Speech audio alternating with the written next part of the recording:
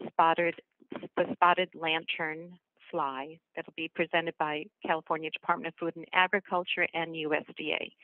We have a lot of guests on the call today, and I do want to let them know that this is an official meeting of the Nursery Advisory Board, who advises the Secretary on issues affecting the nursery industry.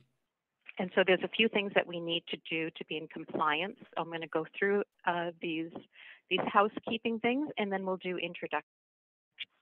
So the meetings of the Nursery Advisory Board are open to the public and comply with the Bagley-Keene Open Meeting Act. This act allows for public comment on all agenda items. Audience members may address the board following each agenda item. All participants from the audience are limited to 3 minutes. Are there any members of the audience that require accommodation in order to participate in this meeting? If so, please use the raised chat feature on the Zoom meeting, or you can send a message to nursery services at cdfa.ca.gov if you require accommodation. Seeing no hand raise on the chat. All right, we'll go into roll call. Please, I'm going to call out the names of the board members. Please speak loudly when I call your name because this is being recorded and we want to make sure that we can hear that you're here. David Cox. Present. Don Dillon. Michael France. Present. Dustin Hooper. Bruce Jensen. Present. Jay Jensen. Thomas Lucas. And Dan Waterhouse.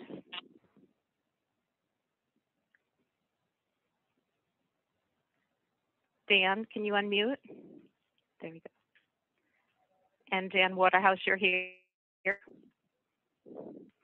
Okay, I can see his name there, so I know he's here. We'll mark you as present. And then Janet Kister, I'm here. All right, we're going to go through the guest. I'll call out the non-voting attendees of the Nursery Advisory Board, and then after that, any of the other guests or attendees who'd like to identify themselves, please let us know. It's not mandatory for you to identify yourself, but it will help us to know that you're on. First, the non-voting attendees. Ha Dang. Good morning. Here. Good morning. Sandy Ellis. Lauren Oki. Present. Good morning. Good morning. Karen Suslow. And Chris Sanabini. Present. Great. So the other guests that are here, why don't you please give us your name and what company or organization you're with and what city or county you're at. Kristen, you want to start? I saw you were on here. Sure. This is Fred Ceballos. I'm with First Step Greenhouses in Temecula, Riverside County. I'm on San Diego County Farm Bureau and PCA. This is Kirsten Pullman. I'm here for the San Diego County Flower and Plant Association. Dana? Dana Groot, Floribunda Nursery, Encinitas, California, Farm Bureau Board of Directors.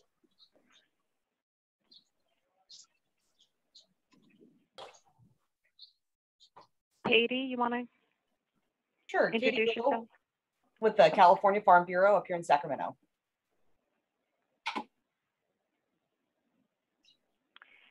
Anyone else? Yes, this is Lisa Herbert, Sutter County Agricultural Commissioner. Hello, good morning. This is Danny Daly with the Agricultural Council of California. Good morning, this is Brad. I'm with the Pinery.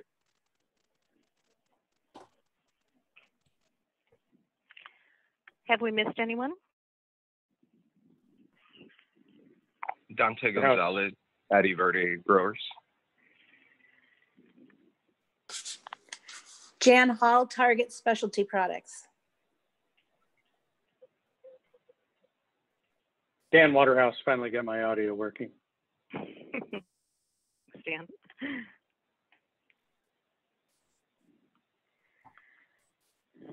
All right, hearing no one else. Throughout this meeting, we're going to ask that all speakers identify themselves for the minutes and to help make sure that we maintain clear communication. There were no documents that were shared for this meeting, but is anyone having trouble viewing the webinar? You can see the agenda up on the screen at this point. Please take a look at the agenda and request asking if there are any questions or corrections to it.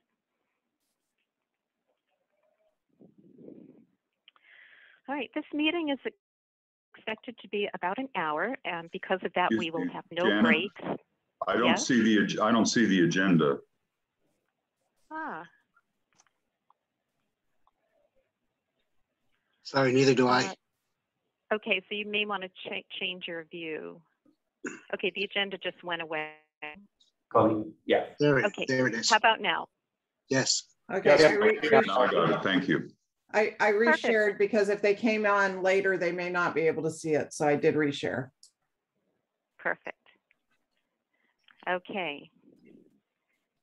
Any corrections or additions to the agenda? All right. So this is going to be a short meeting, so there'll be no breaks. We will have questions at the end, and I do request that everyone keep themselves muted throughout the presentation for background noise. All right, so we are going to start with Mark McLaughlin. I'd like to introduce him. He is the new Director of Plant Health and Pest Prevention Services Division for CDFA. Mark, if you can take it from here. Sure. Thank you for the invite, and I appreciate the attendance here today. It looks like everybody has strong relationships here, known everybody for a while, which is a good thing. We have a lot of partners here today, our federal partners of APHIS and our own CDFA experts, and I want to introduce the spotted lanternfly issue that we have in California. The CDFA hasn't planned for a pest like this in its history. And in the last 2 years, Dr. Andy Klein has led a strategic planning group. And then also Kyle Buki, our primary state entomologist, has been setting up a science advisory panel. And then we've also had close coordination with APHIS back east and National Policy Manager Aaron Otto as we go through. We'll do a presentation first with APHIS and what's going on back east with spotted lanternfly. And then we'll go through what we're doing here in California for this pest. Lots of coordination, recent coordination with our state partners, also CalSTA, our transportation agency, BNSF Railroad, others as we go through.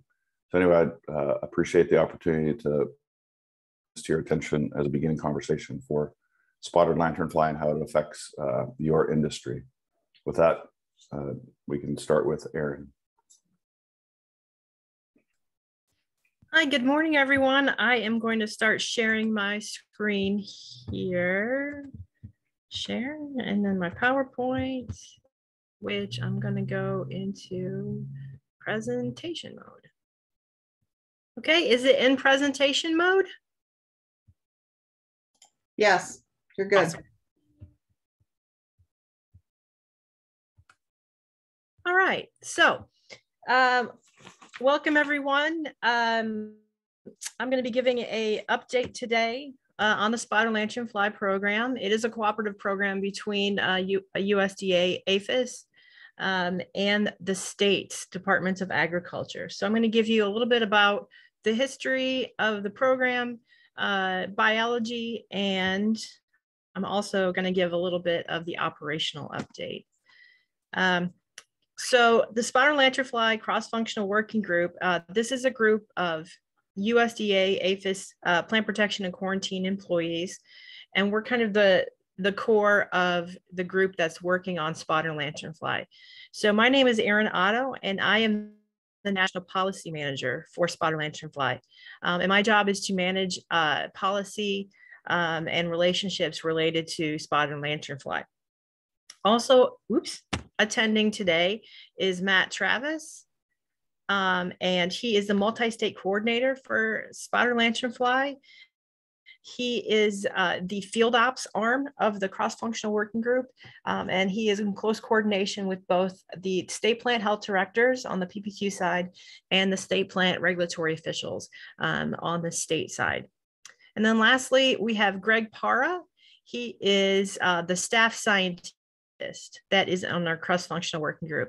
And he is with the science and technology portion of plant protection and quarantine. And he's actually been on the program from the beginning. So Greg has a lot of institutional knowledge about of spotted lanternfly in the past several years. So we're kind of your go-to contacts in USDA for spotted lanternfly. So today I'm going to go over a little bit of the background of spotted lanternfly, cover a little bit of the biology.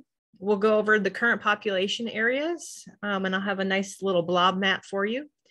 I will cover the fiscal year 21 program goals for the cooperative program, and then also cover some of the program activities that we've done in fiscal year 21 that have also carried into fiscal year 20. It also carried into fiscal year 21.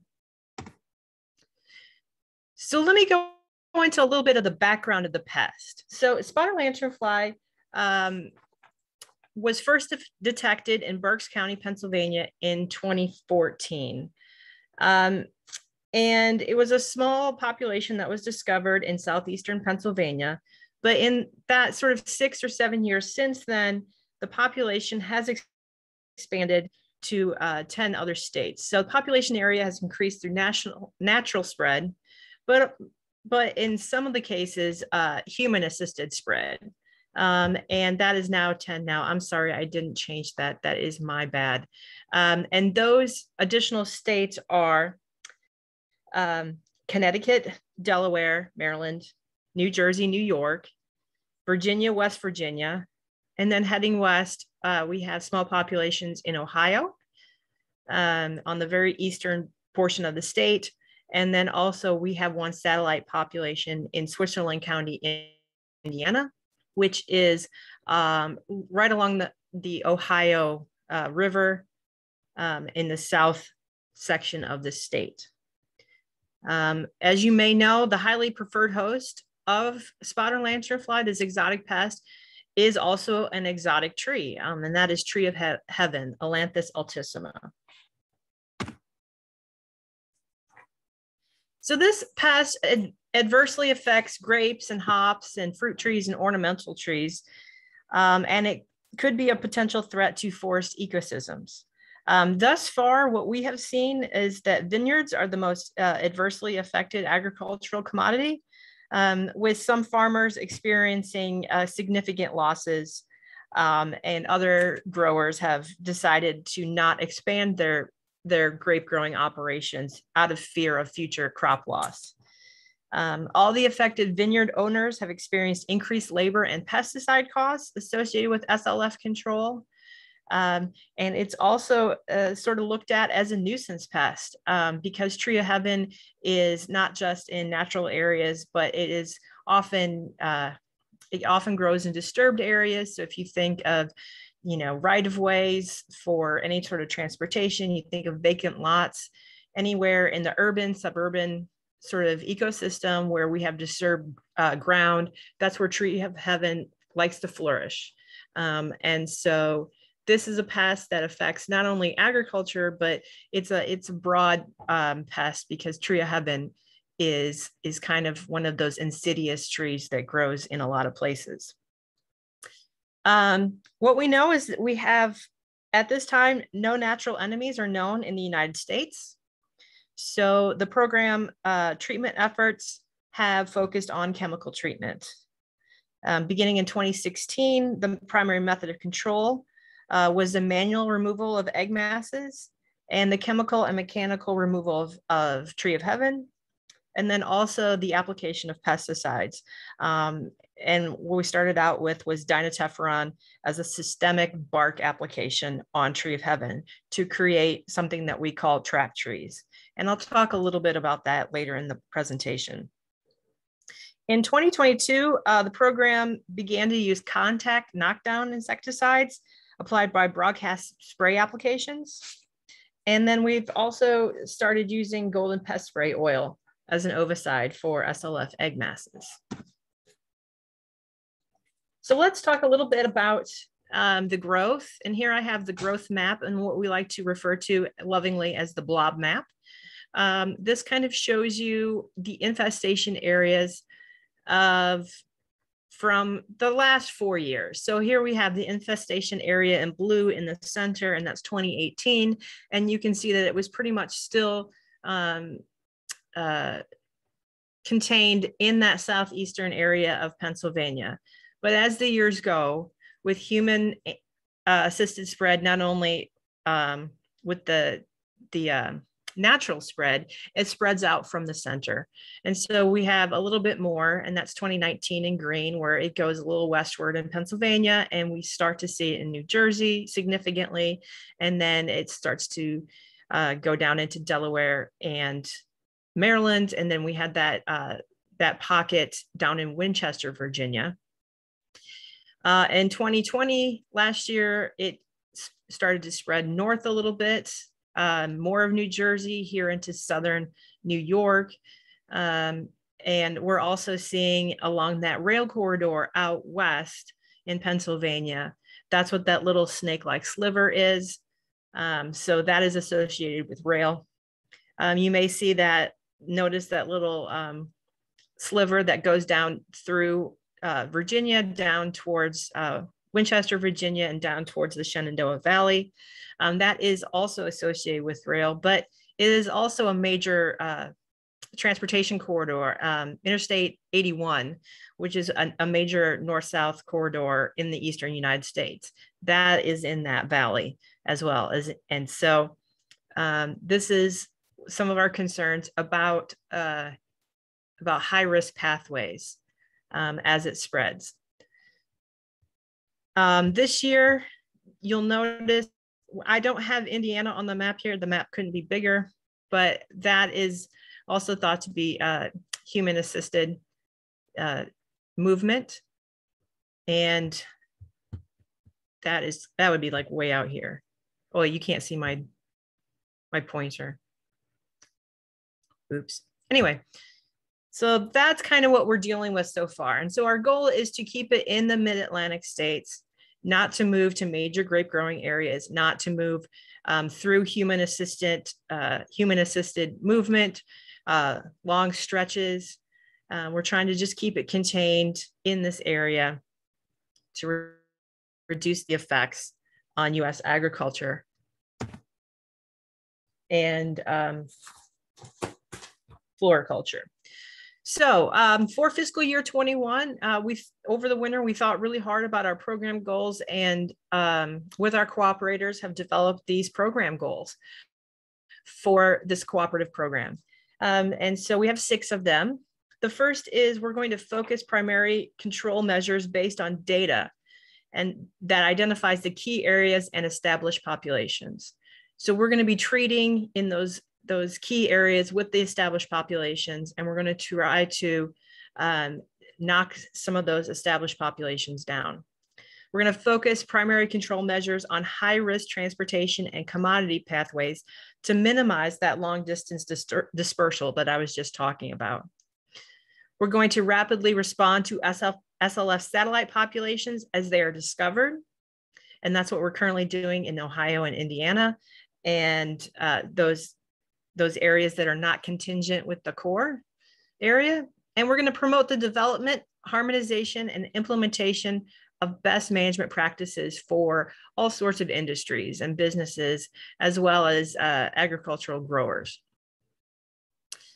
We're also going to promote the harmonization of state SLF regulatory and data collection activities across the SLF program.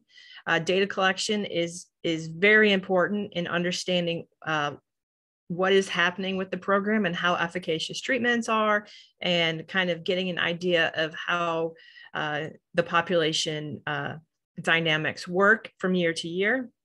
And then also we're going to maximize SLF education, management recommendations, and citizen reporting by supporting robust outreach strategy.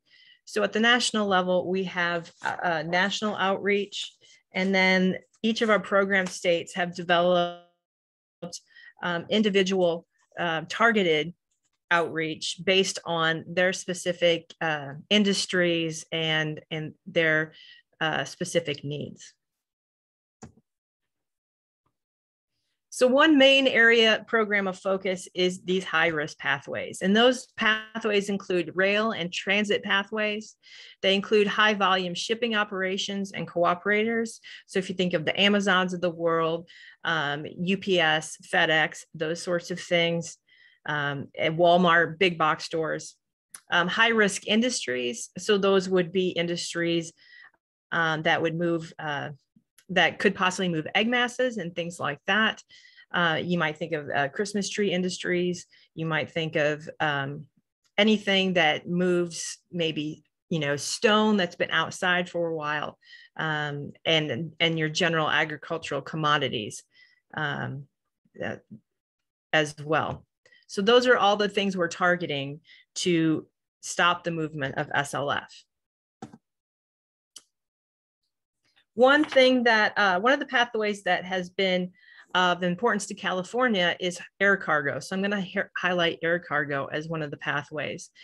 And this year, we have been able to cooperate with the Japanese beetle program to gain some data support. This year, we developed new data fields in the Survey 123 app used by Japanese beetle inspectors. And so if you may not know, the Japanese beetle program, there are departure airports and there are arriving airports. And at both airports, there are inspectors that inspect planes for Japanese beetle. We have been able to build in some SLF fields in those data collectors so that those inspectors, at the same time they're looking for Japanese beetle, can also look for spotted lanternfly. And we can get better data and better understand this pathway. So last year we've had some dead spotted lanternfly. This year we've had dead spotted lanternfly on flights. And so that data will help us better understand the pathway and make better recommendations and mitigations in place. We're also working with our science and technology branch and the US Air Force to develop treatments for departure flights to the West Coast. We've been doing a study this summer with Dover Air Force Base, or at Dover Air Force Base with the US Air Force, to test treatments that could be used on aircraft. So hopefully that will lead us to some very good treatments that we can use. And we've also been partnering with the Air Force, providing outreach to them, since there's a lot of movement of military equipment and aircraft around the country. Some of our major activities in the spotted lanternfly program are detection and survey activities. Still, the primary and best surveillance tactic for SLF is visual survey, just going out there and looking for it. We also have developed circle traps, and that's in the picture you see there. Those are deployed in program states and as part of other different state surveillance programs. Basically, this trap takes advantage of the behavior of spotted lanternfly. Spotted lanternfly likes to crawl to the top of the vegetation or whatever it's crawling up and then launch itself off. So by putting this circle trap around trees, they get funneled up into this little bag or container and die there. And then that's where we can go ahead and grab them and count them and what have you. We also use sentinel trees, and those would be trees that we treat with dinotefron as a bark basal spray. And then we lay mats underneath them and count how many dead spotted lanternfly, how many spotted lanternfly feed on the tree and then fall off dead below. And then our last type of surveillance is public reporting. Last but not least, it's been very helpful. Public reporting has really been the key to finding satellite populations in areas that are not contingent with the main infested area. So we rely heavily on public reporting, and we do a lot of outreach because of it. So we're always in the development of new survey tools. We also have a bug barrier, which is a sticky band with a barrier, plastic barrier on the outside to reduce bycatch. That has also been employed with the program. So some of the treatments that we have been using in the program, here we have in the top picture, someone doing a direct or foliar application to a tree. So they're either creating a sentinel tree for survey, or they're doing a trap tree for treatment. A trap tree just doesn't have the data collection involved in it. So what this does is a systemic, long-lasting insecticide that is sprayed on the trunk of the tree. That insecticide is translocated up into the tree, and the spiral lanternfly feed on the tree and then die. So we've been doing a lot of trap tree treatments around airports, maritime ports, commercial industrial sites, transportation corridors, and rail properties. In fiscal year 20, we've started to get into the broadcast spray arena, applying contact insecticides. And for the most part, we've been using bifenthrin. That's been with manual pump backpack sprayers or spray rigs using hydraulic guns. And we focus that on rail properties and high priority areas as a knockdown treatment. We are working to get a revised environmental assessment going so that we can use mist applications, mist blowing applications along rail in Pennsylvania, and also certain counties in Ohio, as that rail spur goes west and West Virginia, and then also south through West Virginia, Maryland, and Virginia along that rail spur down towards the Shenandoah Valley. So fingers crossed we'll be able to use that along rail properties and rail intermodal sites maybe next year.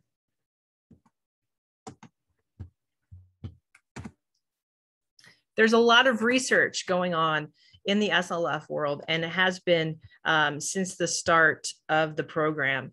There are very specific strategic areas of research for spotted lanternfly, and those include survey and trapping. So we're always trying to refine, give me a second. You know what? Okay, I'm just going to keep going. Research activities. So survey and trapping, we're always trying to get better trapping tools, better surveying tools.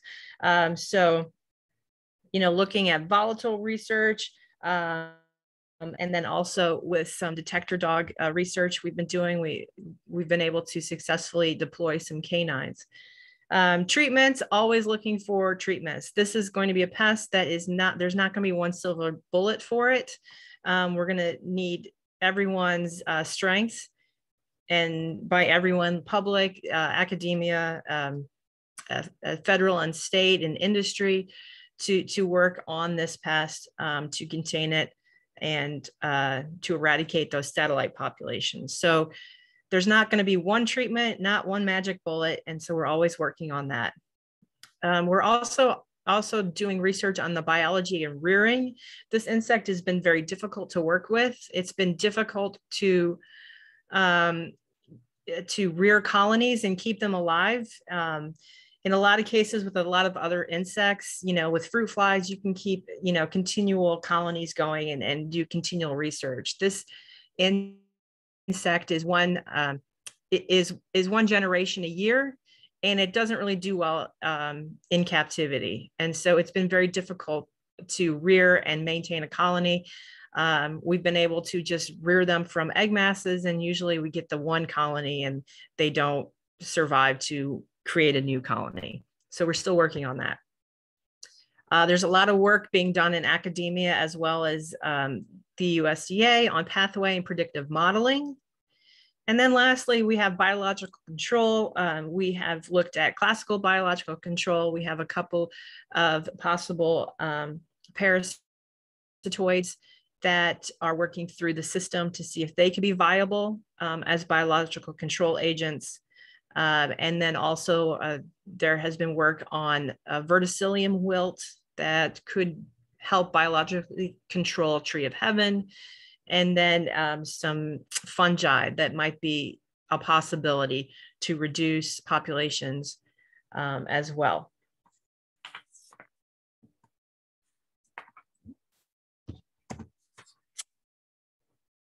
So what are our next steps? What's on the horizon for SLF? What's the future?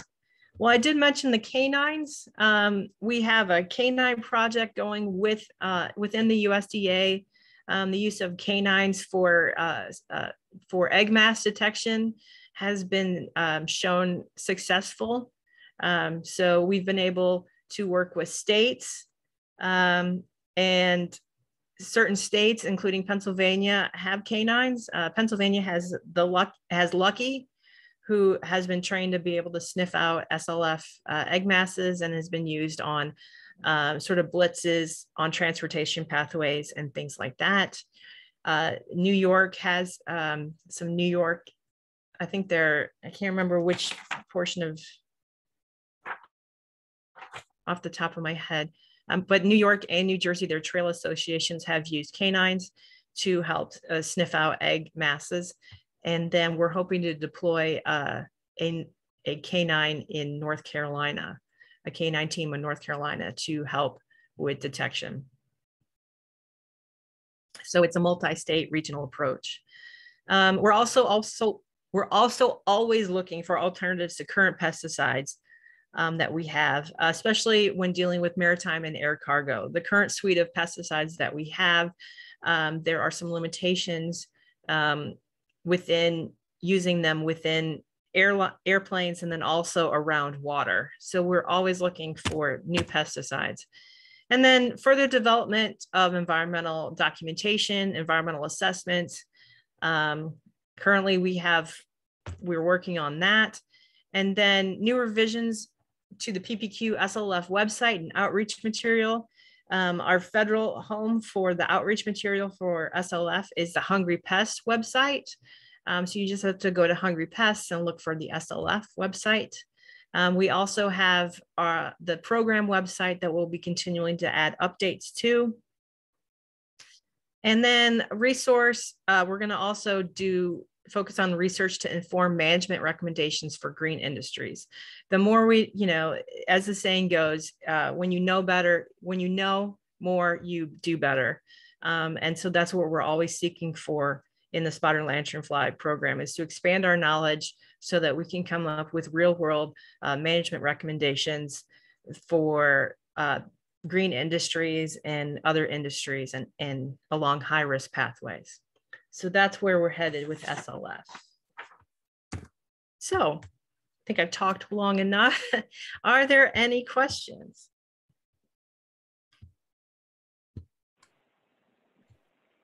Yes, this is David Cox. Do you have any idea of the range of this pest as far as environmental concerns? Like where will it, what's its temperature limits, humidity and all that? Yeah, so there's been a lot of modeling done. There's been phenological models. There's been a lot of models produced, not only by USDA, but by Temple University and some other entities. You want me to chime in? Yes, please. Yeah, so there was a pretty recent study by somebody named Wakey, and others, and they used a niche modeling algorithm called maximum entropy, or MaxEnt, as it's usually referred to model the potential distribution of spotted lanternfly in the United States.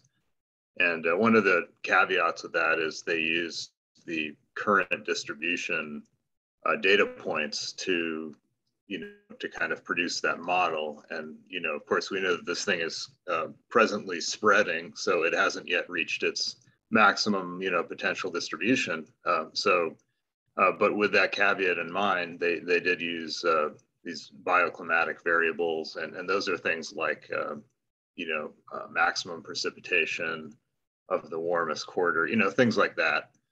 And they did predict that spotted lanternfly was likely to be able to establish, in coastal and central valley of California, and I think in a lot of other parts of the United States, and then presumably, I can't recall off the top of my head, but yeah, if you went really far north, like into Canada, you may be getting too cold.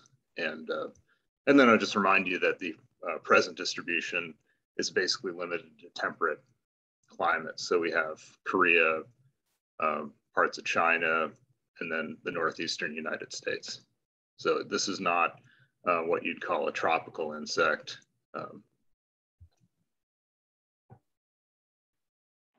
Does that answer your question, David? Pretty much. I was just wondering what it would do when it hit the high temperatures of the San Joaquin Valley with very low humidity. But sounds like what we know, all we know is that it's not found anywhere like that now, but we have no reason to expect that it's had an opportunity. So yeah, we just have to continue to analyze the data, as it spreads, and maybe there's experiments in labs that have been done with that. I'm not sure about that. Okay, thank you.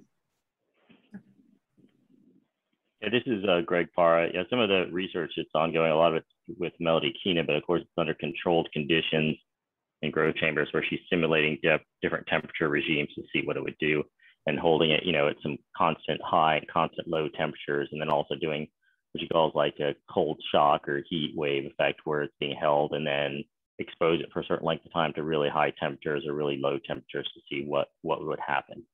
So we're getting some interesting results on that work.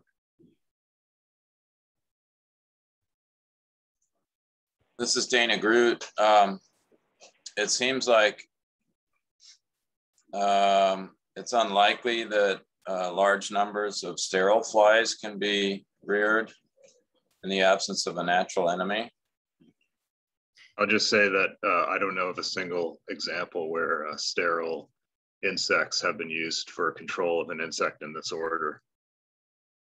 All of the things that I'm aware of are, Lepidoptera, flies, things like that. I don't know of any instance where sterile releases have been made for Hemiptera, but someone else might be able to comment on that better than I.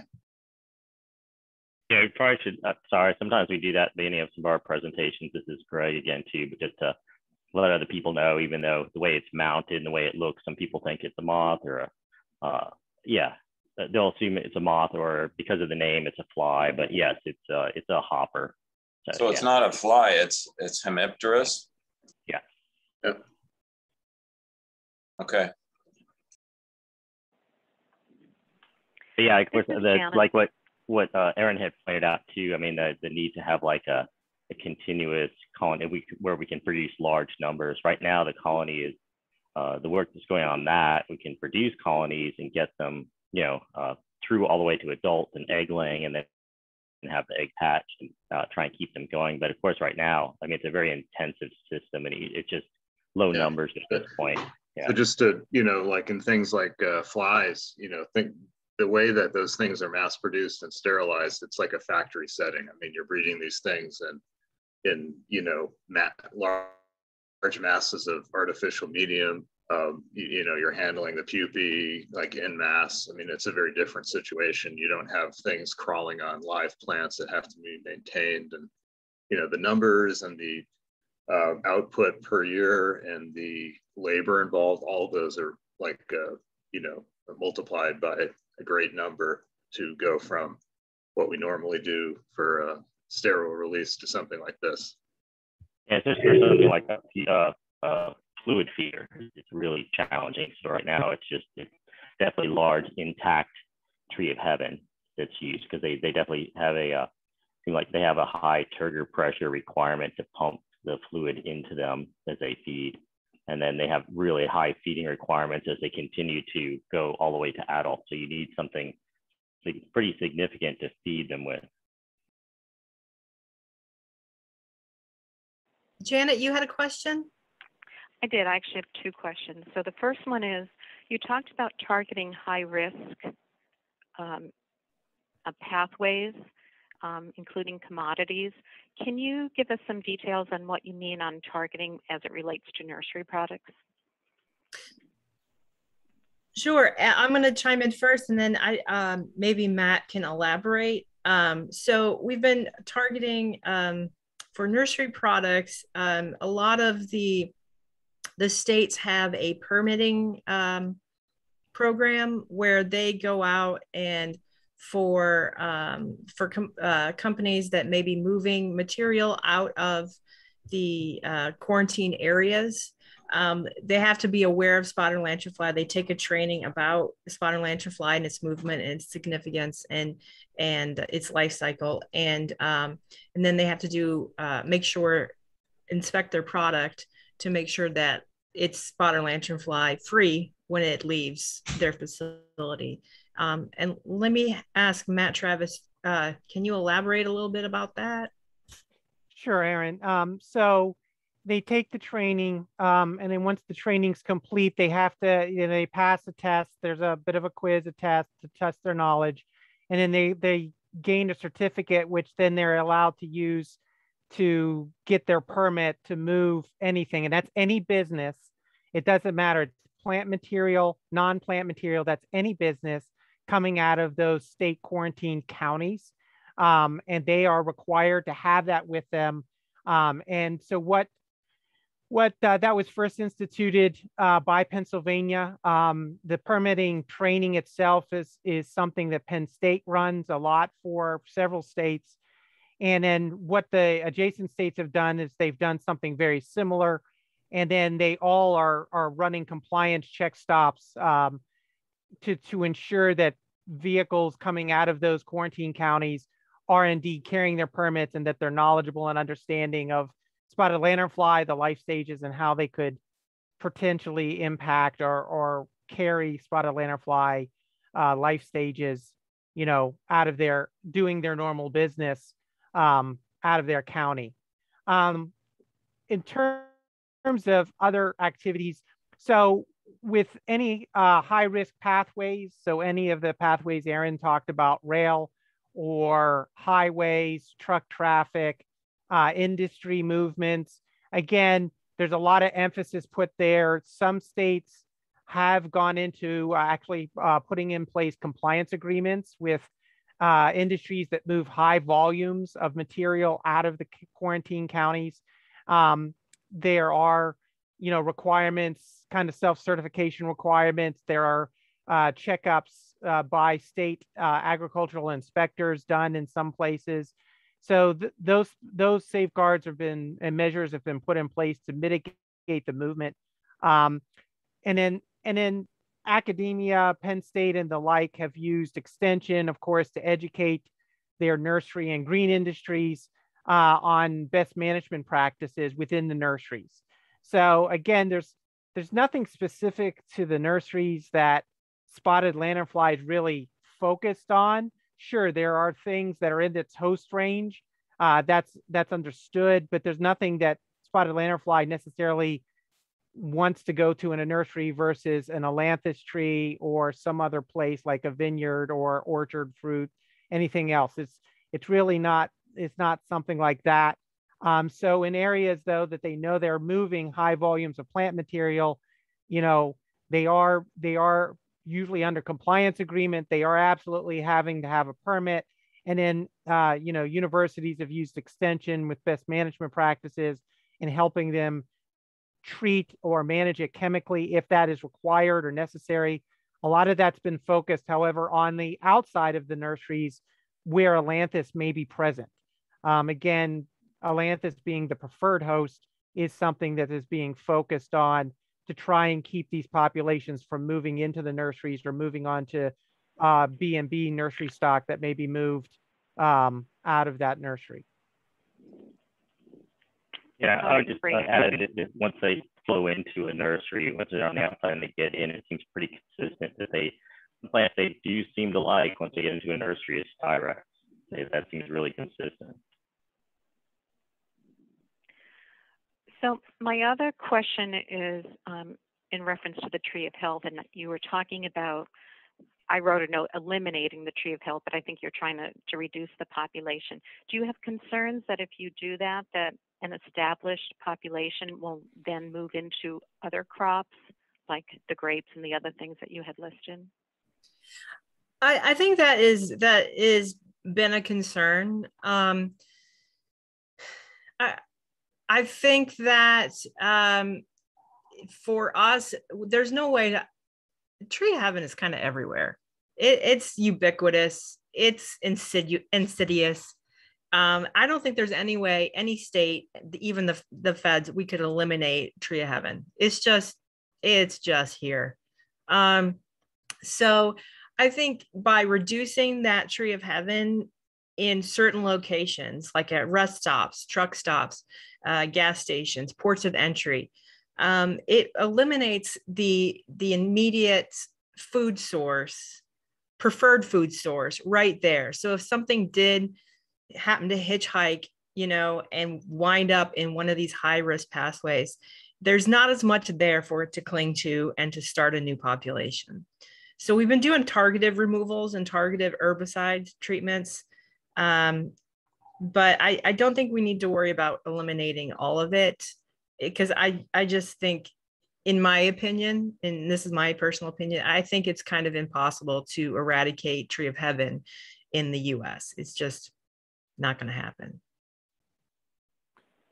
And I will add that where we have eliminated Atlantis, I mean, we have really focused, of course, on our rail yards, our ports of entry, our airports, where Atlantis is in the periphery, along fence lines, in the disturbed areas Aaron talked about. And so in those cases, eliminating that is eliminating the possibility of spotted lanternfly to be there. And we really haven't seen it move away. Whereas if you don't move Atlantis, when we do chemical treatment, even knockdown sprays, what we have seen, as long as Atlantis is present, we'll knock down a population. We'll start to see migration of spotted lanternfly from other areas back into those sites after we've knocked out the initial population. So we know that as long as Atlantis is there, it is something that tends to draw them, and they are coming to those Atlantis, even if we're leaving, even if we're eradicating or eliminating the population present on site. If the adjacent populations are moving then back into those other sites. So again, we are still kind of also in some data collection there with Atlantis removal. We've had several states elect to eliminate Atlantis in their state parks or in high risk areas like Aaron talked about, rest stops along the roadways and things like that. And so we're kind of interested to see what the outcome will be when they have very controlled areas that they can totally eliminate Atlantis in specific areas. We're very interested in collecting data and seeing how that impacts the population in that area. So, yeah.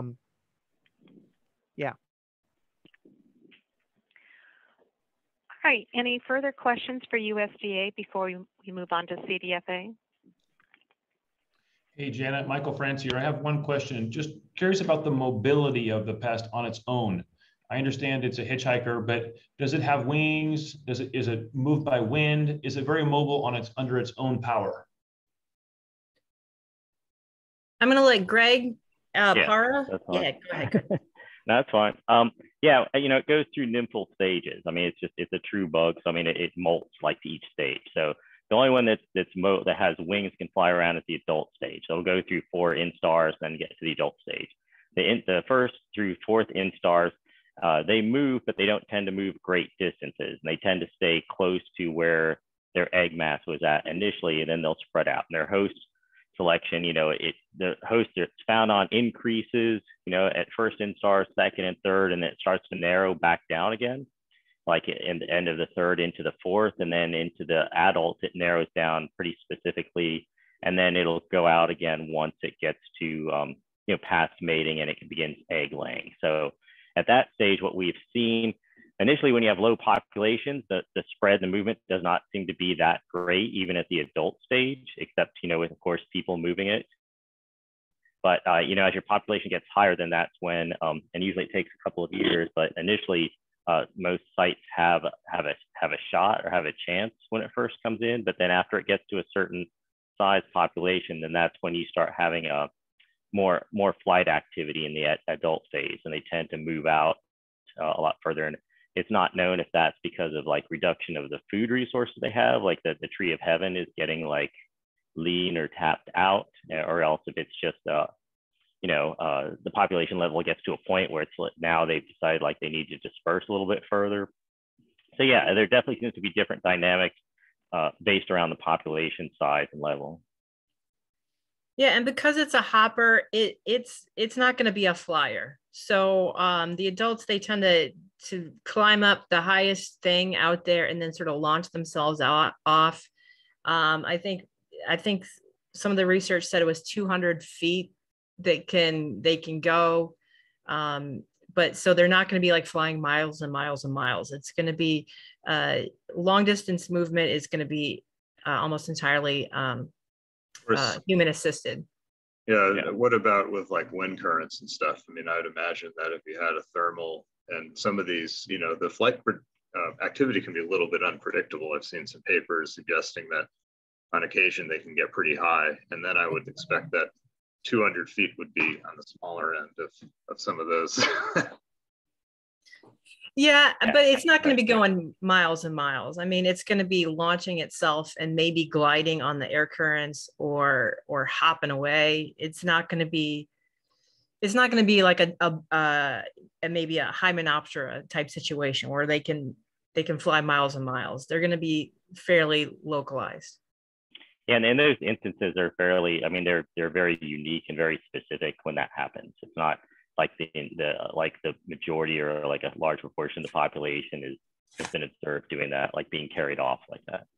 But yeah, there have been high numbers observed in those areas that get up sometimes in those places where there's thermals where they can get carried. But in general, they're not strong flyers, and usually what they're flying to is they're just trying to find their next food source, and they seem like they're happy once they land if they find something good they can feed on. They're not continuously flying and finding food and flying and finding food. It seems like they're happy if they find something that suits them. Great, thank you. So not to cut off questions, but let's move on to CDFA because they may answer some of the questions that people have, and then we'll have time after that presentation for more questions. So David, are you going next? Hi, Mark, do you want to say an introduction real quick? Thanks for the presentation, Aaron, and others, Matt and Greg. David, we've also provided this presentation, just to let you know, we also provided this somewhat same presentation to the wine and table grape industry. And so I think you'll hear what we're doing. David will follow up on that. I also appreciate the work of Josh, Juan, and Christina on the nursery board and helping you in this industry, because this is important. It's not just the grape industry, but your industry is just as important here, especially in the movement of material. So with that, maybe you can start, David. Sure, great. My name is David Pagos. I'm with the California Department of Food and Agriculture. Thanks for joining us. We'll try to go through this pretty quickly this morning. Next slide. There are a number of staff on from CDFA, and as Mark alluded to, we want to give them a thank you. Dr. Kyle Berkey is also going to be tag teaming with me on this, as well as Colleen Murphy. So as alluded to, the spotted lanternfly is large in size, lays its eggs on a flat surface like trucks, sides of trucks, rail cars, that type of stuff. So that's one of our main concerns of movement, and then feeding on the tree of heaven or tree of hell, which I love. Janet's new name for it, and the preferred grape in North America. Next slide, please.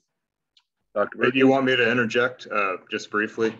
So they already talked about the life cycle, 1 year life cycle. Typically the eggs hatch around April. You get the 4 nymphal instars. The adults appear in the late summer, and then you have mating and egg laying starts in the fall.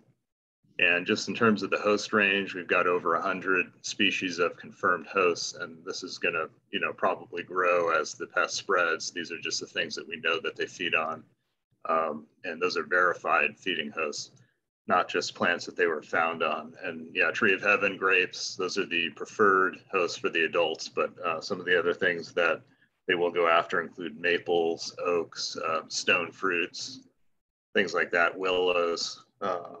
And then just in terms of the impact, yeah, grape vineyards appear to be the industry that has the highest direct impact. And then nurseries, it's mainly the regulatory impact from what I've read. Continue, sorry.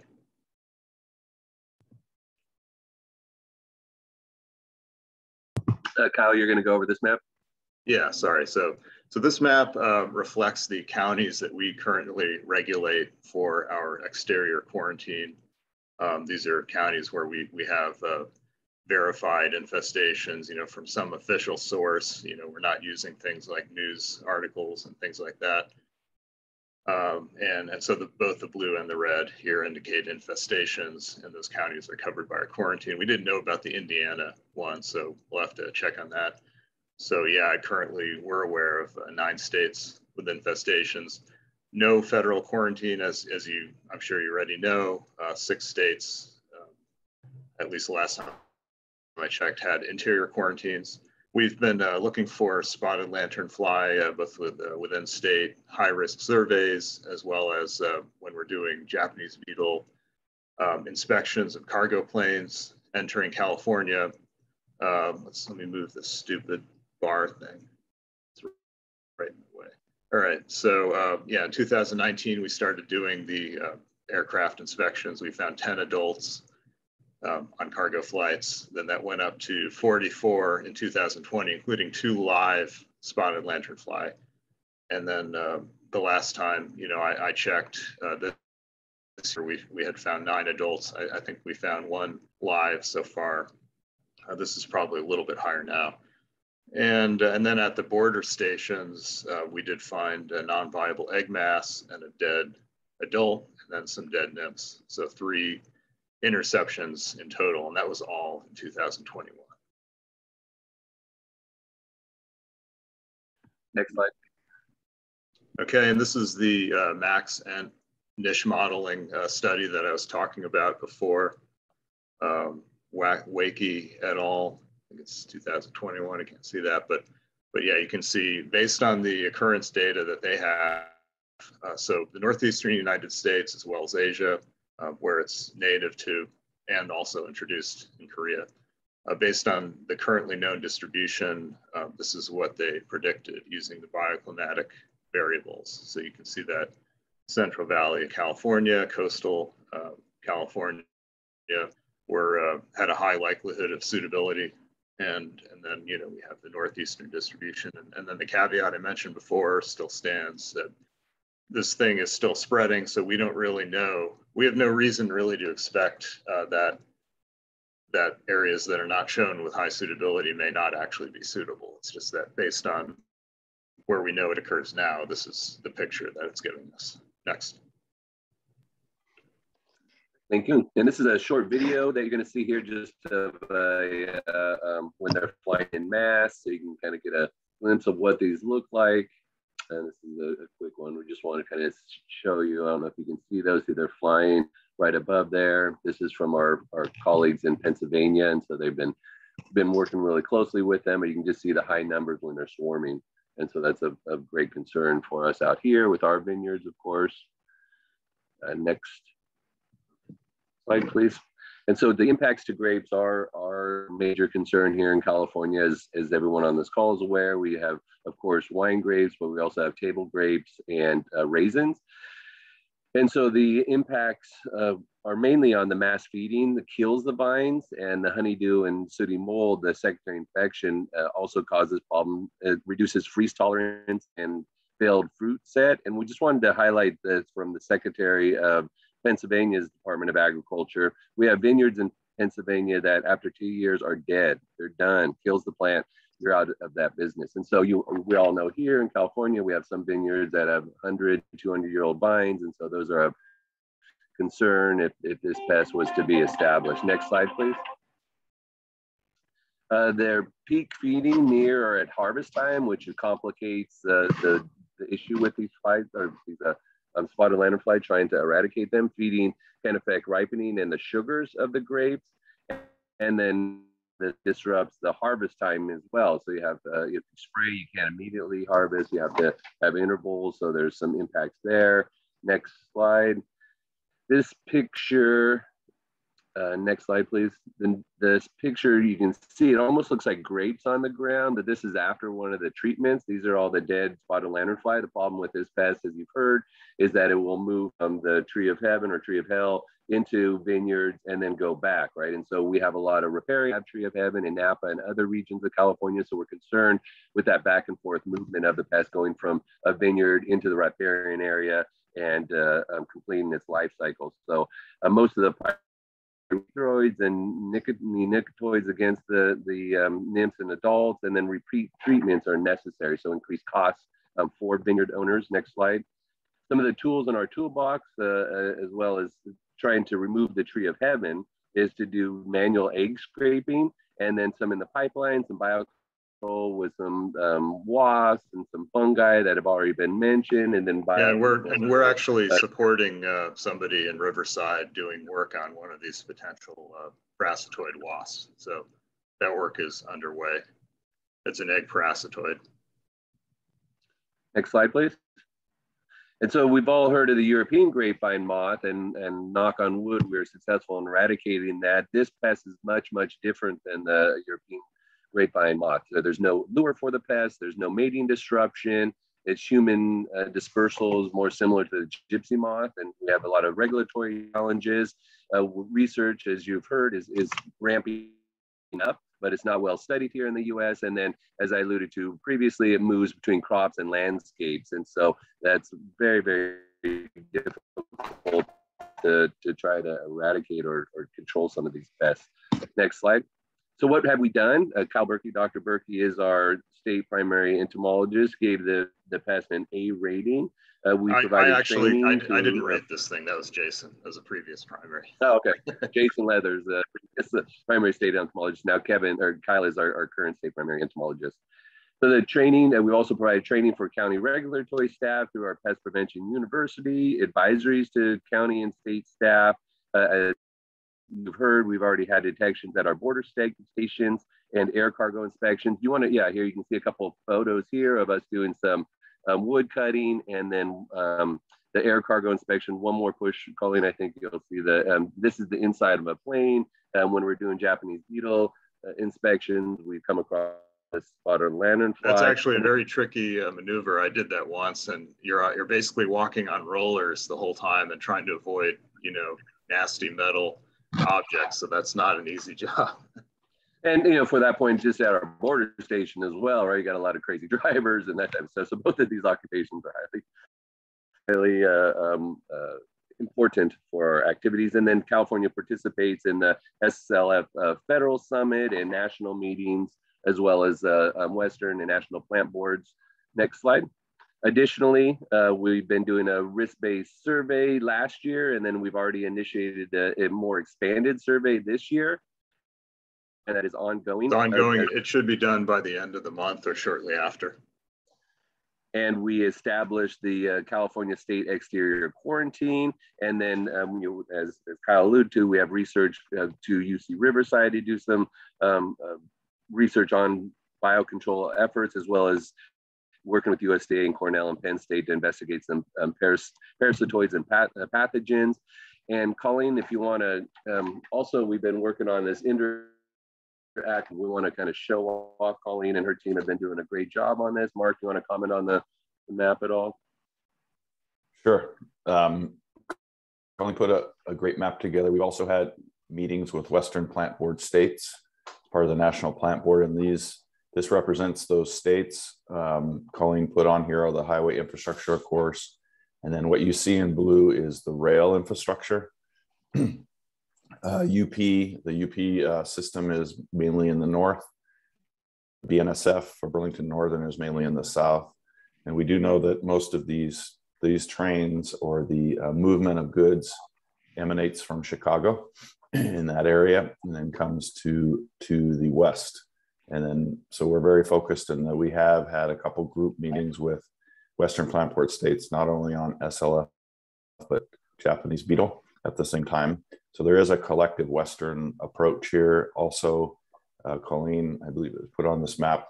These red areas are the areas of the current SLF survey that Kyle had mentioned. It's roughly triple the size that we did last year. We did about 150 to 200. This is over 500, 600 sites now of the expansion of the survey. And these are visual surveys. So I think is the red last year, Colleen, and yellow this year. Is that correct? Maybe so. But you see the expansion of that, or the yes. Okay, thank you. Yeah. So the yellow is this year's proposed, and then the red is where we explored, did a survey last year. And these are things that, you know, they're based on information like how many things were intercepted that were coming from eastern states, you know, gypsy moth states, you know, so kind of looking at the volume of vehicles or trade going to individual locations from possible infested states, right? So one other comment too is for I like to use this fact anyway, is that Roseville, just north of here in Sacramento, is UP's yard, a rail yard, and it's the largest rail yard west of the Mississippi. And so that yard currently is underway of being reduced footprint, and then moving that yard or operations to Sparks. They'll still be there, but they're trying to expand Sparks, which is still a Western state for us. So that's an interesting approach. We're trying to get a hold of UP. We did have a meeting with Burlington Northern. And then the other thing is the state rail plan is the most aggressive one in the state's history, especially with SB1 funding that. So there's expansion of rail, not only light rail, but passenger rail in California to get to larger, more pedestrian-friendly approaches, if you will. So the expansion of passenger rail is a big thing, and also sharing with the freight. So Caltran Division of Rail, we've been in contact with as they operate Amtrak in California. So maybe go ahead with this. This is showing, maybe you could go ahead, David, grape focused areas. I think this is Northern California and Napa, right? Yes, yeah, exactly. She overlaid the layers there of the different crops. Colleen, you want to mention what the layers Sure. are? So we have here in the legend, you can see that we have SLF adult hosts. So that's what the adults want to feed on the dark green. And then there's some light green in here. And then inside of that are the grapes overlaid. So any other hosts are green. You can see then that there's the nursery layer that we have, you know, production, retail, landscape. Just to interrupt, the green, am I correct that the green just represents the crop layers that we have that also happen to be adult hosts? Yes. Yeah, okay, it's not all the crops, it's just crops that are specific to SLF, yes. So it's not including all of the things in the environment, you know, just so people don't look at this and think, oh, these are the areas where they could occur, you know. Correct. And then also we have the green dots. As you zoom out, you can see that those are the tree of heaven. So Central Valley, this is Lodi. This is a lot of wine grapes, of course. As you go down, then you also have all the table grapes within the Central Valley. And you can see more of those crops appearing in Central Valley. And then of course, Southern California. We put a lot of work into this map, and Colleen and team have really helped try to be strategic in our placement of traps, and using all this data that we have, including our border stations, has really helped us and locate some of these trap locations. For brevity's sake, let's move on. We can love your map. It's an awesome map. There's a lot of work on it. And next slide, Kyle's going to go over this one. Yeah, so we can probably just ignore the life cycle thing on the left. Already went over that. As we all said before, the eggs are the overwintering stage. You've got one generation per year. In terms of things that we are doing, we are setting up an ad hoc spotted lanternfly science advisory panel. That's going to happen on September 21st and 22nd, possible follow-up meeting on the 23rd. And basically we're convening a bunch of 10, people who have either, are either experts in spotted lanternfly, many of them from the East Coast who've been doing research, continuously on that pest, and as well as a couple people from California that have, different pest experience in the state and may offer perspective on, potential impacts of spotted lanternfly to California agriculture. So again, 10 people, September 21st to 22nd. It's going to be online. It will be open in at least to the public for, portions of it. We're also developing a California statewide action plan, trying to look at all aspects of a response, delimitation, detection, things like the Q word, eradication, communication. So we're looking at all of those things, how we might address finding this pest in California. And that will also, the results of the recommendations from the science advisory panel are going to feed into that and will help guide that. So that's an evolving thing. Next. Thanks, Kyle. And so some additional activities that we're doing, we're working with CACASA, the California Agricultural Association, Agricultural Commissioners Association. We're developing a training module with the master gardeners on spotted lanternfly. And then additionally, we'll develop an evaluation of that training model with citizen scientists. So we're trying to get more eyes out there looking for this pest, conduct host specificity testing using spotted lanternfly at our UC Riverside biocontrol facility, biosecurity facility, develop risk-based maps and modelings to forecast establishment of the spotted lanternfly within California, mapping of crop species at risk to spotted lanternfly infestation in California, and then determine the suitability of specialty food and nut crops like avocados, almonds, citrus, olives, etc. for host for the spotted lanternfly and evaluate the feeding damage. Next slide.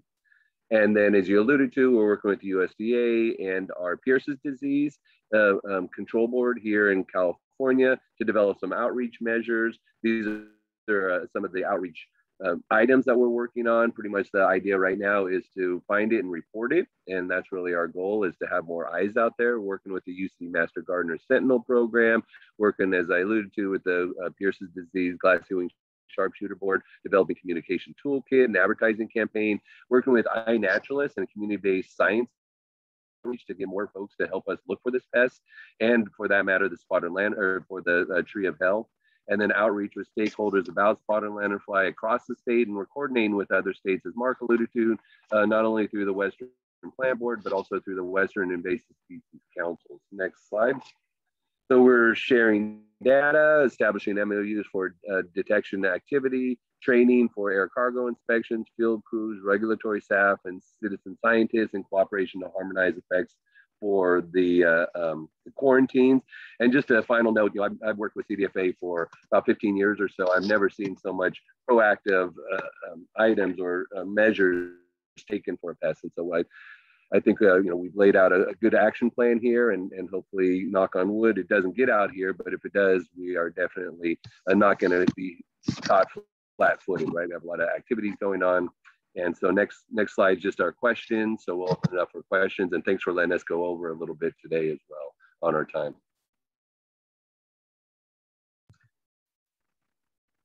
Janet, do you want to open up for questions, or are there any questions for us?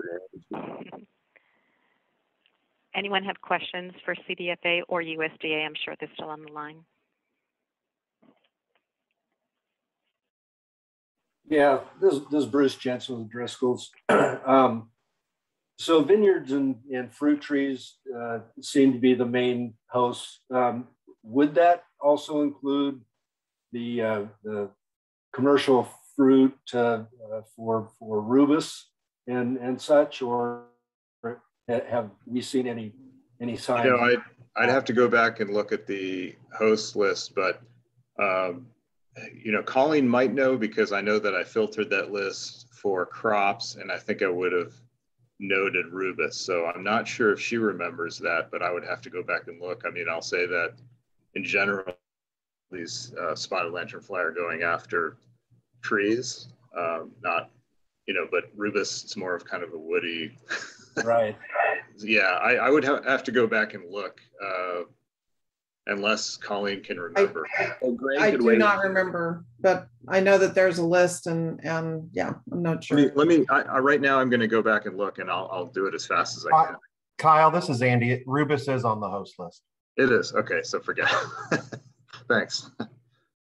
Yeah, and saying the experience out east, this is Greg again, that yeah, it's been primarily, right, the forest tree hosts, and then of course grapes, like the wild grapes and cultivated grapes. But for the fruit trees, you know, although it had shown up on that one occasion in high numbers, they really have not seen it on the fruit trees. And so I know Penn State is even, you know, restating some of what they say about fruit trees. And is that, are you including apples? Are you including apples in that? Okay. Yeah. And then as far as, yeah, I mean, we have seen it on, or it has been observed on blackberries, and of course on rubus on the canes. And a lot of that's the nymphal stage, not so much the adults on those. Just you know. And then sometimes it's just like they just happen to be in numbers close by, and they get on it and they can feed, and they like it, so they'll stay there for a while, but not to the point where people are seeing anything significant at this point. And it's the same thing with vegetable transplants. They've been observed a lot on some vegetable transplants as early nymphs because they really like that herbaceous succulent tissue, and then they move off it. And you know, this kind of leads into, someone was asking about the San Joaquin Valley and the climate in California, and you know, some of this may, you know, I wonder how much of the preferred, you know, the preference might change in a different climate. So, you know, maybe if there's hosts like Tree of Heaven available out east, you know, they're going to go to that. And then if they're in a dry situation, maybe we'd be surprised with, you know, they might be showing up in high numbers on any tree that is watered. I don't know. Yeah, I mean, and that's definitely been a question too, because I haven't really had like a good drought situation out east where they're at yet, because that's always been the question, is like, what would they do if there was a drought situation out there, to see how they would behave or react.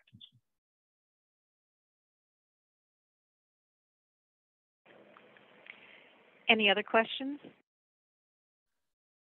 Yeah, Chris Anabini, I just, not so much a question, but more of a comment, and just thinking into the future. So if SLF ends up here in California, you know, often the nursery industry is usually the first line of defense and takes the brunt of these quarantine measures. And so I want to ask the CDFA team, how can we proactively work together to try and avoid any disruption in nursery shipments, and make sure we put forth a program that is beneficial and successful for all parties? I'm just going to jump in and just briefly mention that the first thing would be making sure you're following the state exterior quarantine and those requirements. And if you see anything, tell someone. And Josh Grass is on as well and can address that. I am, and I'm going to go ahead and leave my camera off. I've been having some reception issues today, so hopefully you all can hear me okay. So I think it's been clear from the presentation thus far, there's still a lot that's unknown about this pest and the mitigations that are going to be necessary. But as was mentioned, we are doing a lot of proactive work around spotted lanternfly and trying to determine what it's going to look like when it does, when we do have a find in California. And I know that was one of the outstanding questions. So, I mean, and I know you all are aware that for any quarantine, when a pest is found, we place a hold, sign compliance agreements, and put into place mitigations to make sure that plant material can be moved safely, or any host commodity can be moved safely.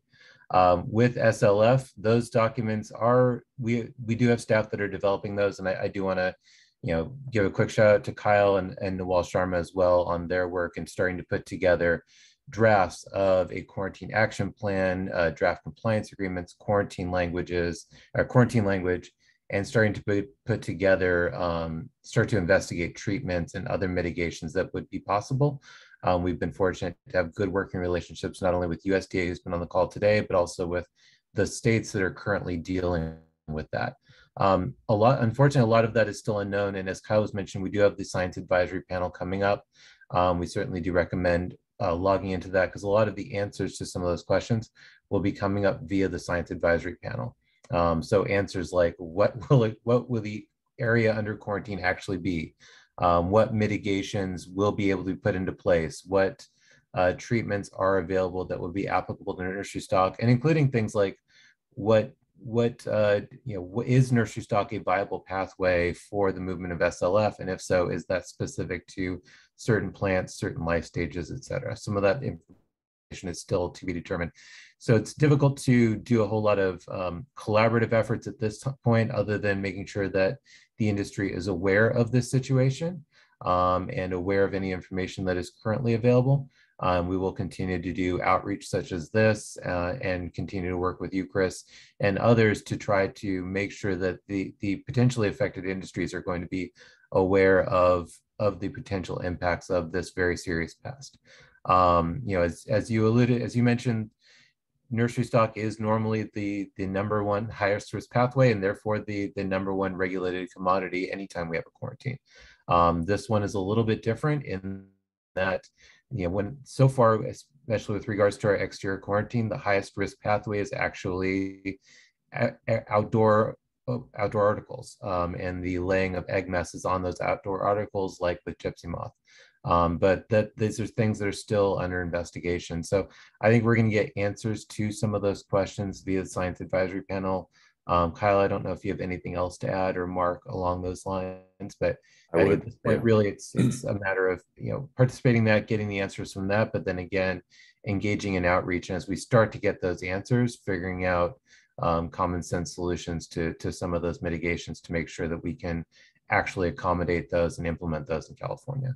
The only thing I would say is that we would, to your point, Chris, we would commit to, after the science advisory panel, I think it's the following week, I think it's next week, if it's the 17th already, is that we would commit to sharing the approach with you as we go forward, as we're developing it, so that you can see and understand how we're trying to approach what Josh just mentioned, the quarantines, and how we can be practical, if you will, to your point.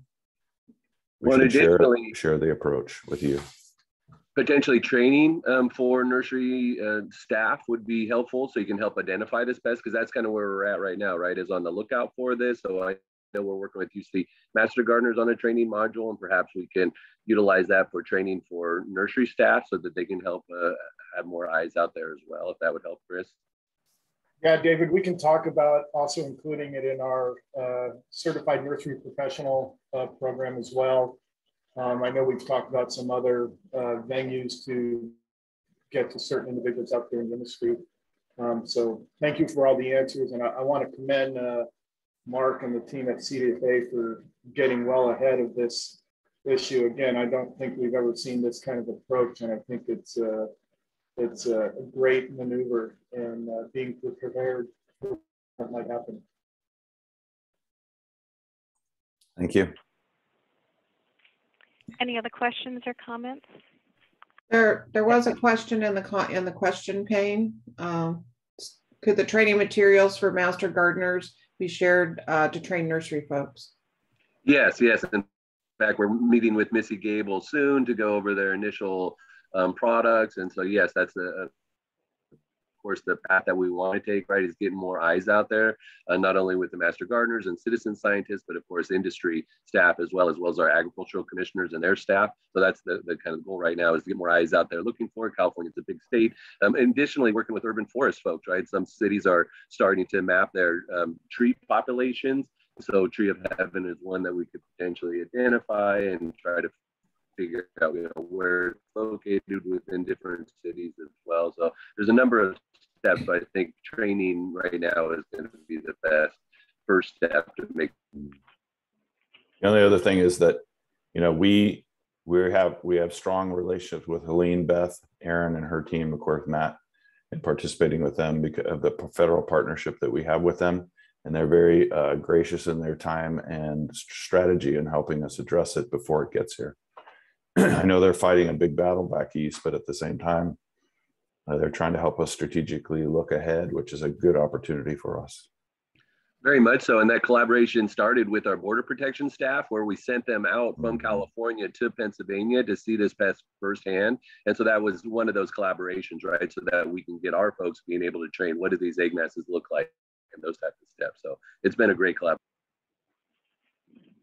Hey, this is Greg again. I'm sorry, Dan. I just wanted to add a few things to what I answered to Kyle, just so I'm clear on the tree fruit side, like, because I always forget to add my caveats in these meetings. But but of course, that just has to do with what SLF's been exposed to in Pennsylvania. So we don't know the varieties, of course, and then they definitely seem like they like to feed in the lenticels on the apple trees. But then there's other things you have to consider too, like if they're in there feeding, you're getting honeydew on the apple. So the normal washing process seems to get rid of that. But then, egg masses on the, what the bins out in the field potentially. But then also there's some studies going on this year to see what they might do if they fed on a young planting, because that's not what's clear yet either. If they came in, say, to a young planting, would they like feed on it heavy enough that it would really impact it? Thanks. One more question. Would those slideshows be available to the board by chance? So these presentations today? Correct. I believe so, Aaron. And yeah, you can share it. There's nothing in there that is, totally public.